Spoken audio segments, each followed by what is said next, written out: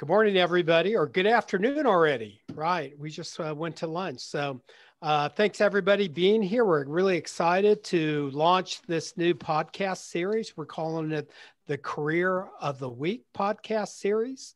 And what we're looking to do is put a spotlight on high demand careers, both in our economy, but also, as we know, that teenagers want to know more about.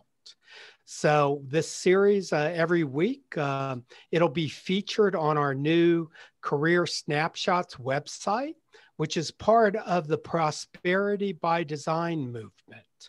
And that's a movement to try to help more of America's youth find the pathways of education, training, and skills that can lead them to prosperity and happiness, and doing it in a more intentional manner.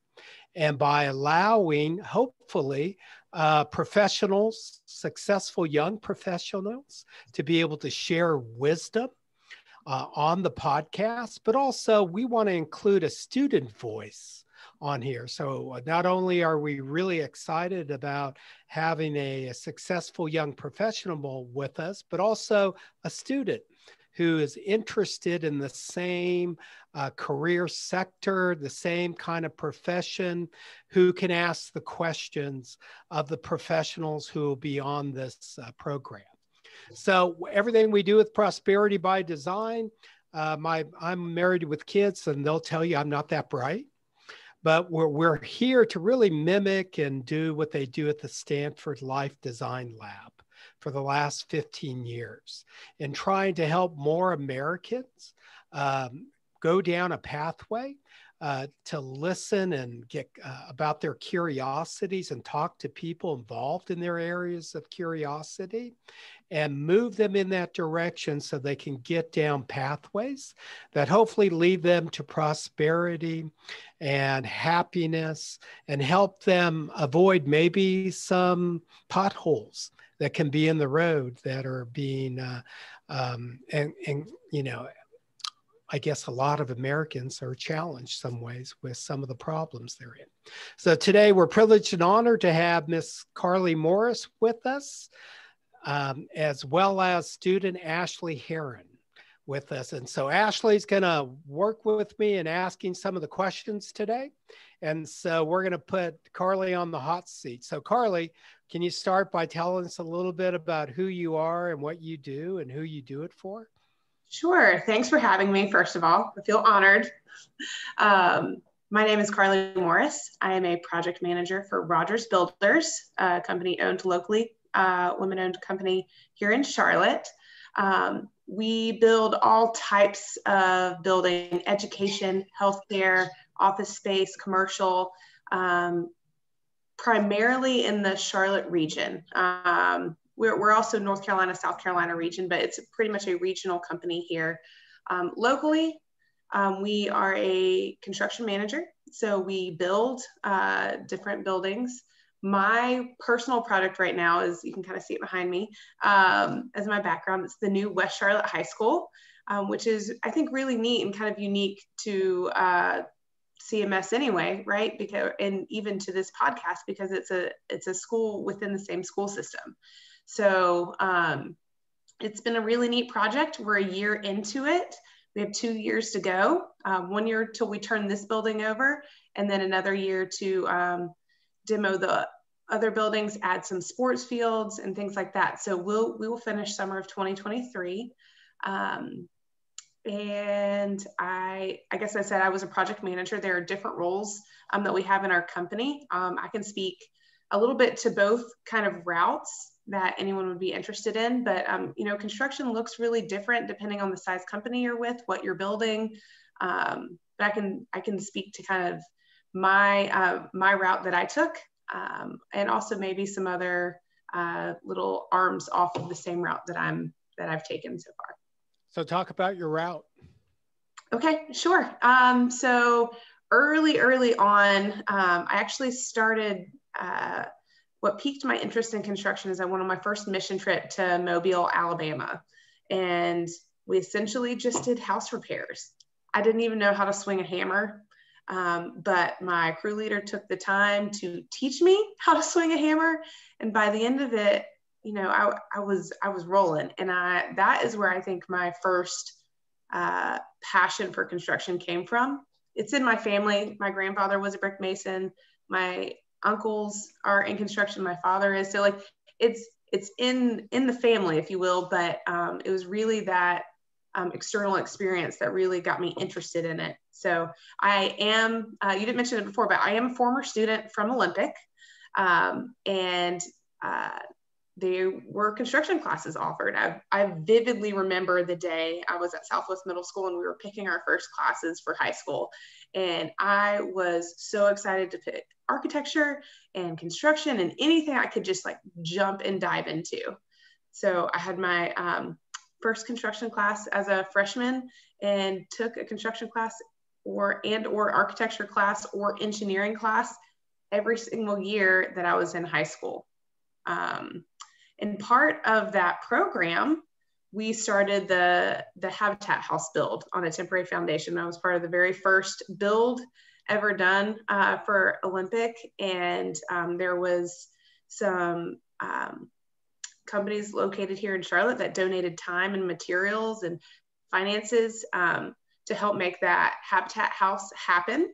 And then at the end of the school year, at the end of the year, and Mike, you were really instrumental in this too, that company offered me and another student a full-time paid internship the summer between senior year and freshman year.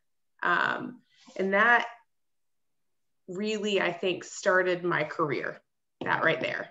I went to Appalachian State for construction management and had a minor in business. I think sometimes I use my minor in business more than my major in construction. But every summer I went back and I worked for the same company. So I started with, some smaller projects or additions to schools, actually, South Meck High School and Idlewild Elementary School, and worked under a project manager who was super influential to me. Her name is Kate. Still keep in contact with her. And so I worked for her 2 summers. And then the third summer I went and helped a team on the CMC Pineville project. There's a bed tower there. There's actually a new bed tower going up. Rogers is actually building it. So it's kind of a neat how it all comes around full circle. And after I graduated from college, that company hired me full time. And I've worked for 3 local companies since I graduated college and have had experience mostly in healthcare, but I've gotten to be part of some really interesting and neat projects like a vertical expansion. So we were building over top an existing building while it was occupied. I've worked inside of hospitals. I've done brand new the VA Healthcare Center over off of Tyvola and Billy Graham. That was a standalone facility. So each project, I think, has its unique piece to it, whether it's a $500,000 imaging renovation, or if it's a brand new replacement high school. Each of them have their own unique things. And I've probably taken a lot from each of those projects that I've learned just in different aspects of my life. Great. Can you elaborate a little bit? You touched upon some key components in there.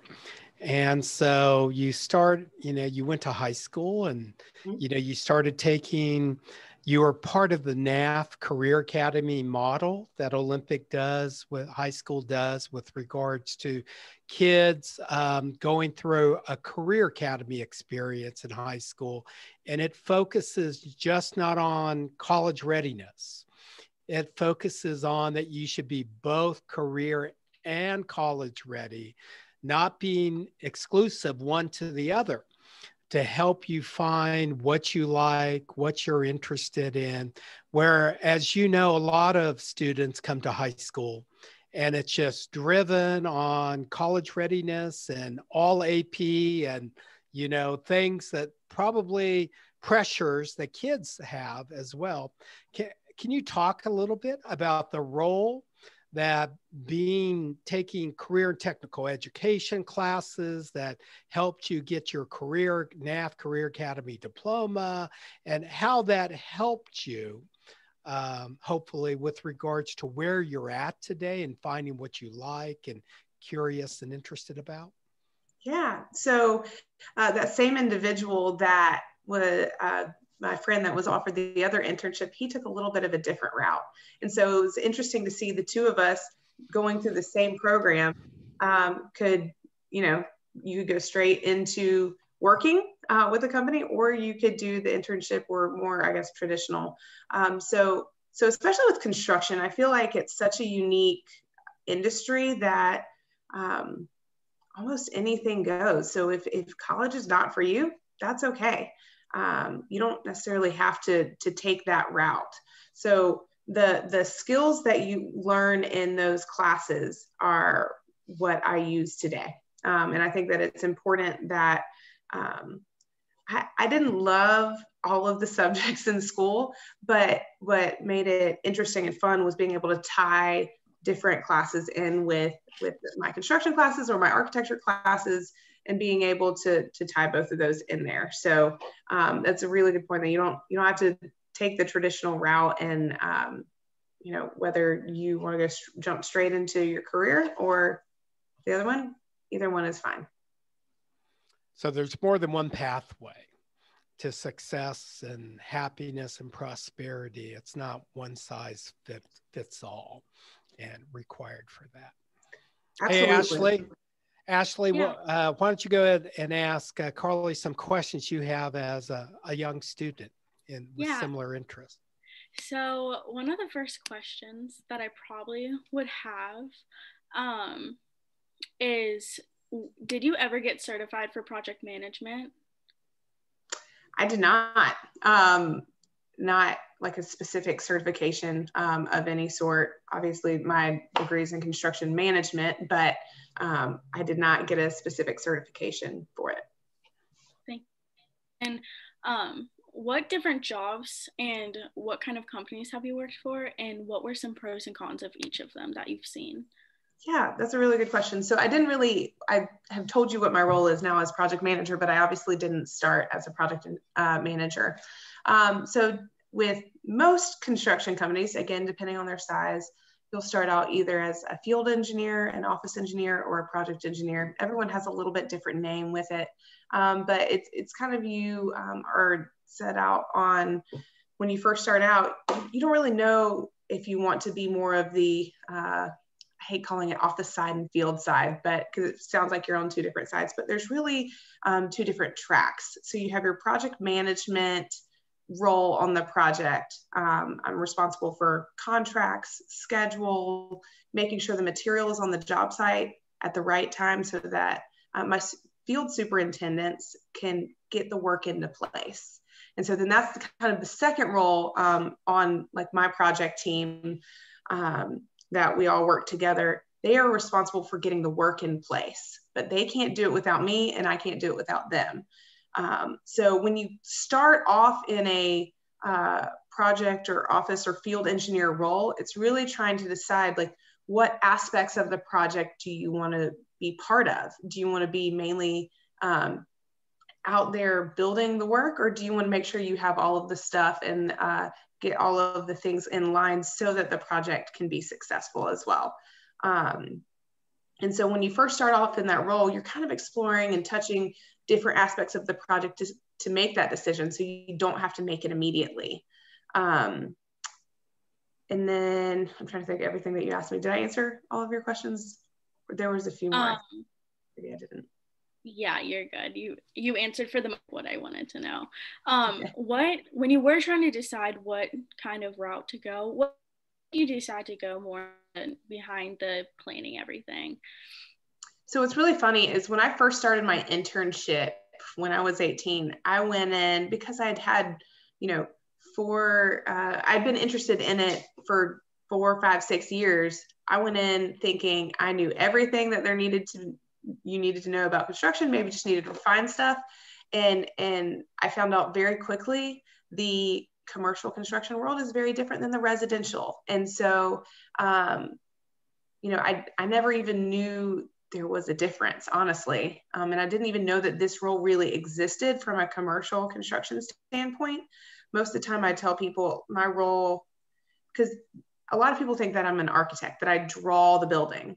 And I don't. I actually take the set from the architect and we put it into place. So the way I describe it a lot of times is how you have a general contractor who builds a house, right? They take the plans and they put it into place. I do that same thing, but on just a little bit larger scale. But ultimately it's very similar. And I learned so much through my internships and my hands-on training through my internships that is invaluable. So I started out in that role, and I just decided that I really like the project management side because I like coordination, I like planning, I like trying to put things into place. And then ultimately it's my responsibility as a project manager to bring our team together and make sure our team health is good and that we're working together really well and that our subcontractors have what they need and everyone's kind of just doing what they need to do, but just need a little bit of coordination. And that's kind of what drew me to the project manager side. When you first went into the internship, did you think that you wanted to go into more residential at first? Realize that you liked commercial? I actually honestly didn't realize there was that big of a difference.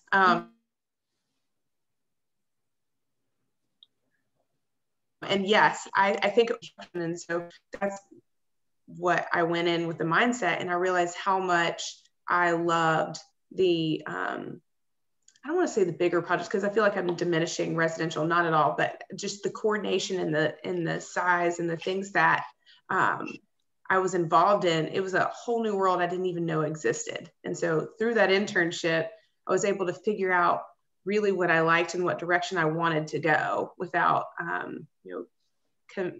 going too far down a road or down a path and deciding, maybe this isn't for me. I've invested X amount of dollars or time or career into something and then suddenly realize I don't really love it that much. So I highly, highly suggest internships if you can get them, paid or unpaid, in any sort of aspect. So if you're interested in construction and you can't find an internship in construction or experience in construction, go work for an architect. Go find, a subcontractor that could work. So it's maybe not exactly what you want, but you may not know exactly what you want until you're in the middle of it. If you had to do it all over again, what would you have changed? Oh, that's a good question. I don't know that I would change anything. One thing that I kind of skipped over earlier is my third summer between my junior and my senior year, I decided to take a step back and go work for a nonprofit and build some porches and wheelchair ramps and things like that. Just because I wanted to make sure, honestly, that commercial construction was what I wanted to do. So I took a summer off from interning before I was hired on full time. So I think that's one of the best decisions I made. Sometimes, you wonder, like, if I had stayed there, would it have been any different? But, I don't know that I would change anything differently. That's a really good question. I'll think about it a little bit more as well and see if I have anything that pops up.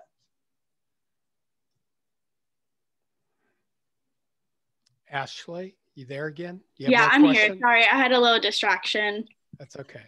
Another question that I would have is, what are some pros and cons about project management that you've seen from what position that you're in? Yeah, it can be a little bit of a stressful job. I joke, my husband's a firefighter. So I joke sometimes and say we're both firefighters, right? The pros are that no day is the same. Nothing is the same. So there can be an element of I think with any job, there's stress that comes along with it, but there's a lot of responsibility. I'm the project manager over an $88 million project, and that school has to open up. We have to turn the school over in time for everyone to move in and start school in August of 2022. And if we don't, that's not an option, right? So there's a little bit element of stress, but I think I thrive on that too. Like I like the responsibility and the planning and coordination that goes along for that project. So like I said, it's been about a year since we put a shovel in the ground. But before that, I was working on this project for almost a year. So I've been working on this project for almost 2 years. By the end of it, it'll be a 4-year project for me, 4.5 years. Now, not every project is that long, but I don't know, there's some sense of pride you get from taking an idea on paper, or I guess now it's 3D, right, on a computer, and building it out in the field and being able to go to touch that and say, like, I was part of that. And so I think that's when I do get stressed out or don't enjoy a certain part of my job, then I just step back and think about that, because that's ultimately what is important. And like I said, I've been involved in a lot of healthcare projects and now education. So those buildings that you have your sweat, blood, and tears poured into for months or years are going to impact the education of students, or going to make people feel better, so those, I think that's why I like education. That's why I like healthcare, is because I know that what we're building is going to help the community. And piggybacking off of one thing that you said about working a long time, about how many hours a week would you say that you're like clocked in and working? It's a good question. I actually had this conversation with one of the guys I work with the other day. It depends on where you're at in the project. It depends on how the project is going. So honestly, I would say on average, probably somewhere between 40 to 50 hours a week, typical. But there are some weeks that I spend 60, 70, 80 hours, depending on where you're at in the project. And there's been a big focus in the industry in general on work-life balance. And everyone keeps trying to talk about how you get the perfect piece of pie. Like, this is what I spend for time, energy, and effort on my family.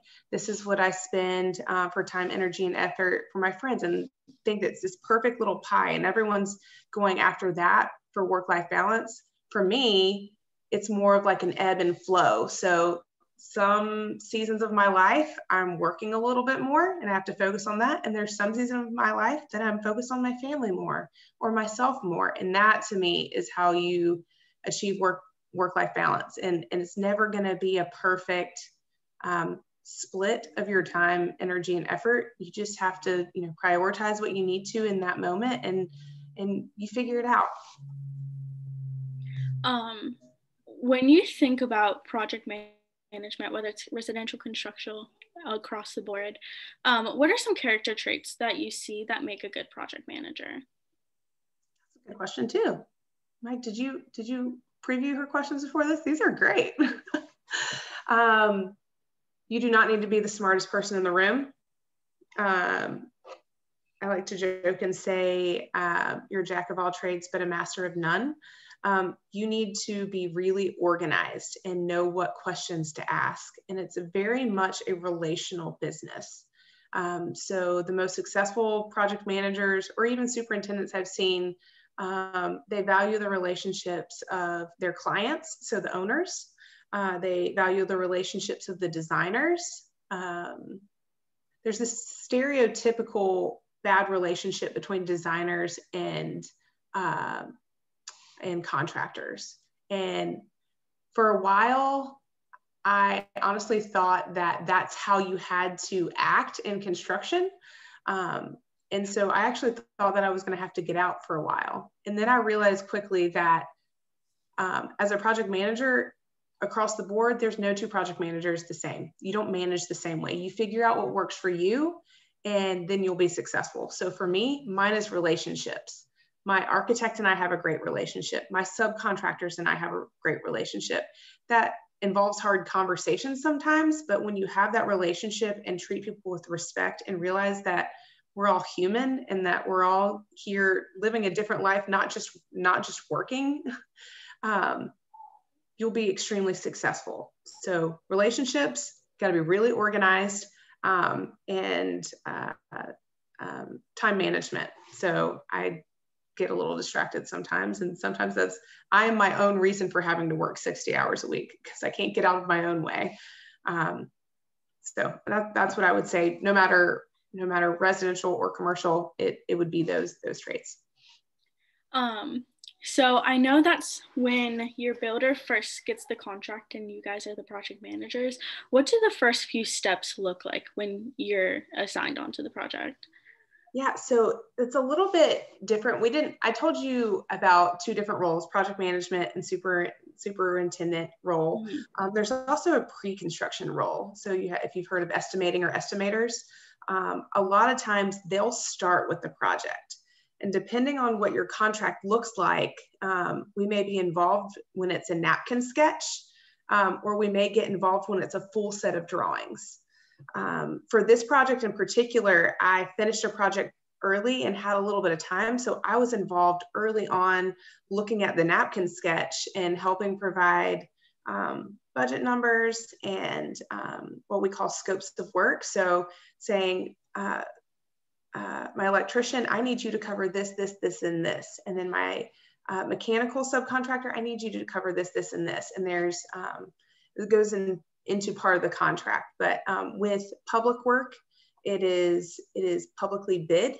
And so you have to make sure you have everything spelled out very clearly before we ever start this project of who is doing what.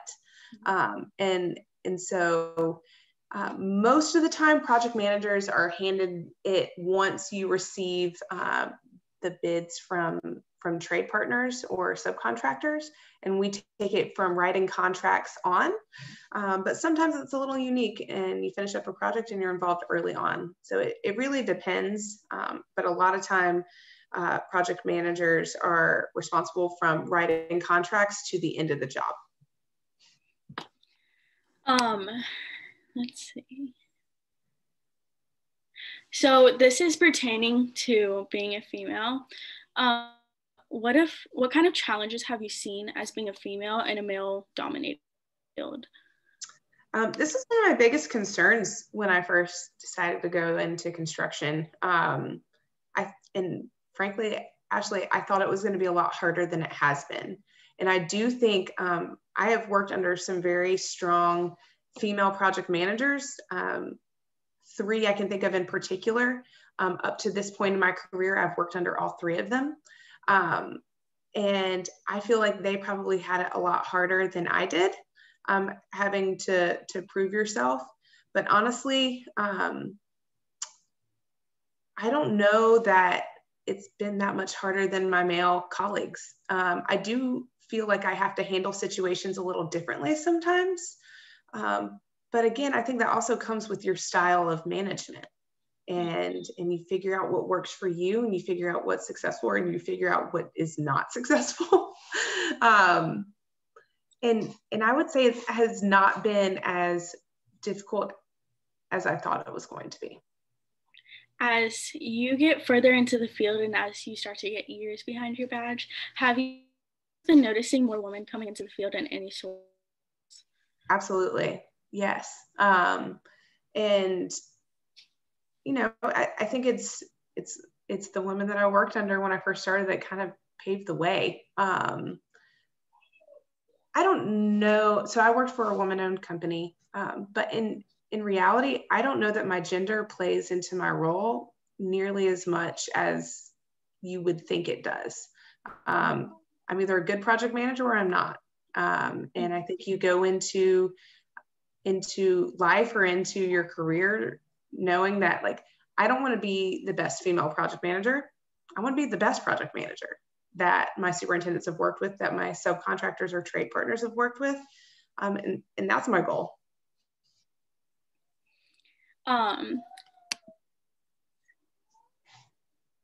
What kind of advice would you give to people that are in my position to looking into going to project management? I know you said something about internships, but after you get those internships, what kind of advice would you give, and also for the future? Number one is either work experience or internships. You'll get a lot of respect, and you figure out what you like and what you don't like. Because if I decided I didn't like construction, I would have figured it out. Even if I did all of my internships in construction those summers, I have invested very little time and energy in the scheme of life or a career in 3 summers deciding that I don't like something. So that is always my biggest piece of advice, is go get experience, whether it's something that relates to what you're interested in or what you're actually interested in, paid or unpaid. We're getting better. We're coming out of a little bit of a strange time, but when I was going into the industry, it was in 2008, and you were lucky to get a paid internship. Most people I knew were working for free just to get the credit. And so I know that I was extremely blessed to have the opportunity, but any experience possible is good. If there are any career or technical classes or clubs, or going to shadow, someone in the industry, asking advice to someone, kind of like you're doing now. All of that's really good advice. But I would also just say, if you decide to go down a career path, put your head down, think about what you want, and just work hard. I can teach you how to do almost anything. I cannot teach you work ethic. And so you've got to work hard, you've got to show up, and you've got to be passionate. I cannot teach you those things. So you just need to, that is probably my biggest piece of advice once you get into the industry, or even when you're in your internships, because employers are really kind of testing you out too, to see if you're going to be a good fit. So if you're going to go above and beyond, or take on more stuff, or be responsible and take pride in your work, we notice that. And I would much rather hire you after taking, test driving, than just looking at a sheet of paper and seeing if you're qualified, Oh, and one more thing, relationships. I know I mentioned that earlier, but I have never once just applied for a job. Not once in my entire life. Every single job or work opportunity I've gotten has been through someone I knew. Again, 9 times out of 10, if I have your resume and I have Mike's resume, and I don't know Mike, he might look better on paper than you, but you come with a recommendation from someone I trust, I'm going to hire you. So those relationships with your teachers, your professors, your friends' parents, any opportunity like that, not just to get a leg up, but realizing people are people, and keeping those relationships will get you extremely far, no matter what career you take. And how soon should someone start networking? Because I know networking is huge. Now, you recommend like as soon as possible? Yeah.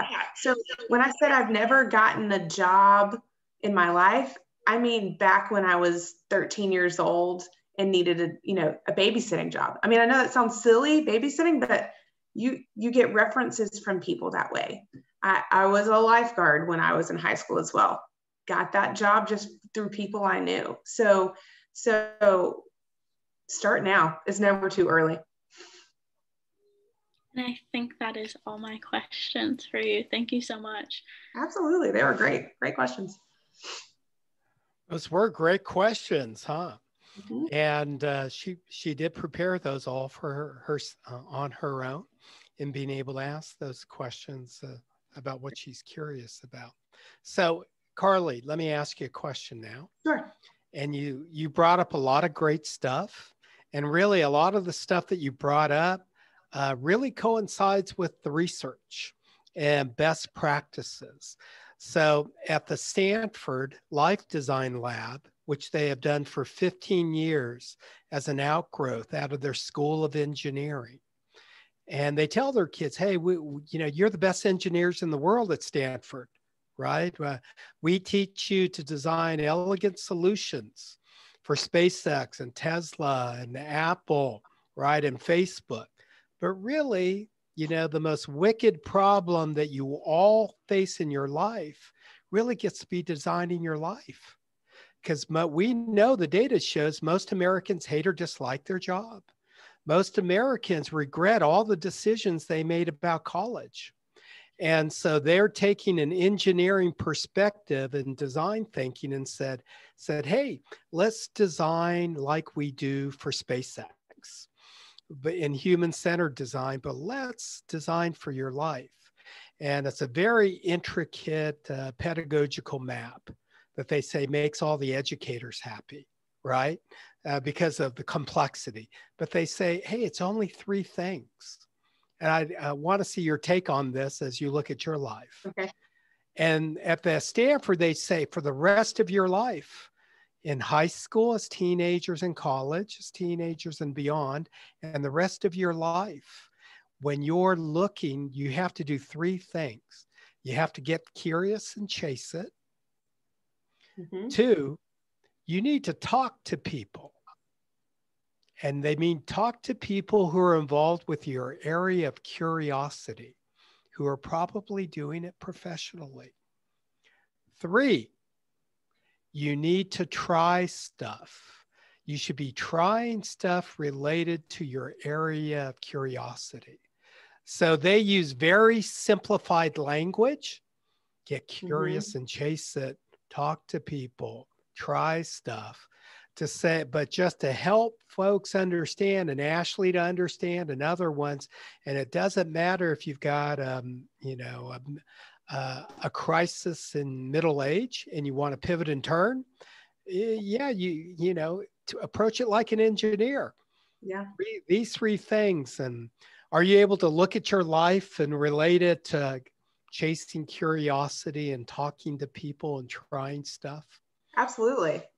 I feel like the story that I've told you guys, I'm not going to rehash it all, absolutely falls into that. It starts off with something I was interested in, right? So I took classes that I was interested in it. Talking to people in the industry and I really, like I said, owe it a lot to the opportunities that I was given when I was in high school, but by having people who are in the industry work alongside of us for the Habitat House, and then actually going and working with them too.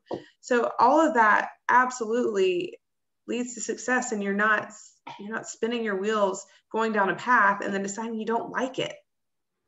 So I absolutely would 1,000% agree with that. Well, I appreciate that, because that's simply what we're trying to help kids and youth, and be able to have that message go out that to Ashley and other teenagers, hey, be doing these 3 things as teenagers and beyond, and even as you get older, because really there's probably no one best version of you, right? That it's okay to pivot and turn into a certain direction if it's leading you to happiness and fulfillment, and hopefully prosperity too. Yeah. So I know we've taken up your time beyond what I think we said we would. And, but I want to thank you for being our first official Career Spotlight podcast. And Ashley brought this up, but Carly was our first project manager that built our first Habitat House. And Ashley built our 9th one. So hopefully next year we're going to get everybody together, because it's a big year. We're going to build our 10th. Yes, right? Absolutely. That would be great. And bring all of the alumni back and see what we've been able to do, and share the impact of that. And I think the impact of that, though, too, is of business and industry understanding that we're really dependent upon Carly talking to people, right? And then providing the same opportunities that Carly got coming up, right? To try stuff, right? And have real world authentic things like you were able to do at Olympic High School in project and what we call experience project and experiential learning. So that's my little call to action for everybody who may be listening from the business community. We've got 2 great young ladies here with one is already doing it and one with a lot of promise, but it's the same recipe that we've been doing for a decade of providing these kinds of experiences and resources and access, to people who become their role models of where they're trying to go. So I want to thank everybody for being here today. Thanks so much. And thanks for doing our first podcast spotlight here. Absolutely. Thanks so much. Thanks for having